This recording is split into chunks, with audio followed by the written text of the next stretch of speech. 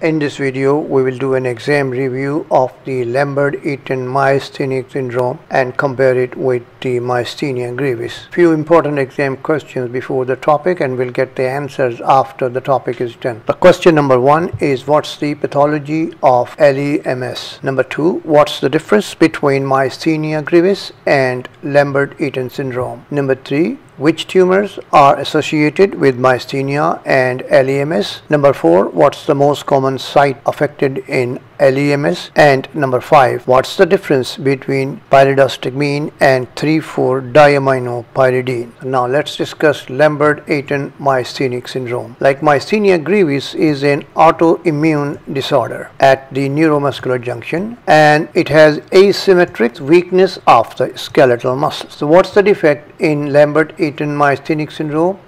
The defect is presynaptic, whereas the defect in Myasthenia is postsynaptic, and that affects the acetylcholine receptors. But in Lambert Eaton Syndrome, the autoantibodies occur against the PQ gated calcium channels at the nerve terminals. The antibodies interfere with the release of acetylcholine from presynaptic nerve terminals, whereas in Myasthenia there is destruction of the postsynaptic acetylcholine receptors. Radioimmunoassay detects the antibodies. Now, clinical features of LEMS. Most commonly, it causes weakness of the proximal muscles of the lower limb, whereas in Myasthenia, eyelid muscles are affected early in the disease, and the weakness decreases with repeated use of the muscles in LEMS, whereas weakness increases with repeated use in Myasthenia gravis. Ptosis is the most common feature of the Myasthenia, but it also occurs in LEMS due to the involvement of the eye muscle, levator palpebrae superioris, and diplopia occurs in 70% of the patient. In LEMS, there are decreased or absent deep tendon reflexes, whereas in Myasthenia, the deep tendon reflexes are normal. Autonomic disturbances are present in LEMS with dry mouth, xerostomia, and impotency, whereas autonomic disturbances are absent in Myasthenia. Repeated nerve stimulation in LEMS causes increased muscle contraction, whereas repeated nerve stimulation in Myasthenia causes decreased muscle contraction or increases the muscle weakness or muscle fatigue. Most patients with LEMS have malignancy, about 50% of patients, small cell carcinoma of the lung. The diagnosis of LEMS signals the presence of a lung tumor, permitting early diagnosis and treatment of the tumor before the appearance of signs symptoms. Now, the treatment of LEMS. The treatment is almost similar to the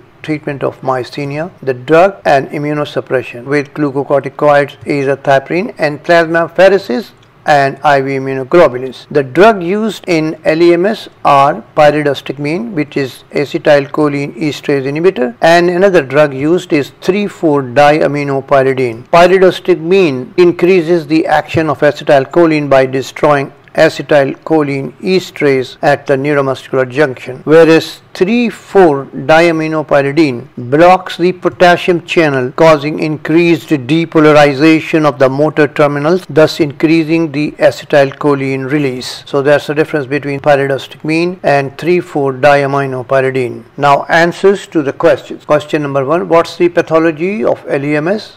We already discussed antibody against the gated calcium channels at the presynaptic terminal. They prevent the release of acetylcholine. Question number 2, what's the difference between Myasthenia gravis and LEMS? Number 1, there is defect in the presynaptic release in F-acetylcholine in LEMS, whereas in Myasthenia the defect is postsynaptic. Antibodies are against the voltage gated calcium channels. Number 3, weakness in LEMS, most commonly starting in the lower limb, whereas in Myasthenia there is descending weakness starting in the eye muscles. In LEMS there are decreased or absent deep tendon reflexes, whereas in Myasthenia the deep tendon reflexes are normal. Repeated nerve stimulation in LEMS causes increased muscle contraction, whereas repeated nerve stimulation in Myasthenia causes increased muscle weakness or muscle fatigue. And weakness decreases with or improves with repeated use in LEMS, and as I already told, weakness increases in Myasthenia with repeated use. LEMS is associated with a small cell carcinoma of the lung, whereas Myasthenia is associated with thymoma. Tensilon test is negative in LEMS, whereas it's positive in Myasthenia. Treatment for LEMS is both with acetylcholine esterase inhibitors and aminopyridine, whereas treatment for the myasthenia is with acetylcholine esterase inhibitors. Question number 3. Which tumors are associated with myasthenia and LEMS? We already did it. LEMS, there is a small cell carcinoma of the lung, and in myasthenia there is thymoma. Question 4. What's the most common site affected in LEMS? It's the proximal muscles of the lower limbs, whereas in myasthenia it's the eye muscles causing descending weakness. Question 5. What's the difference between pyridostigmine and 3,4-diaminopyridine? Pyridostigmine is acetylcholine esterase inhibitor, whereas 3,4-diaminopyridine blocks the potassium channel, resulting in prolonged depolarization.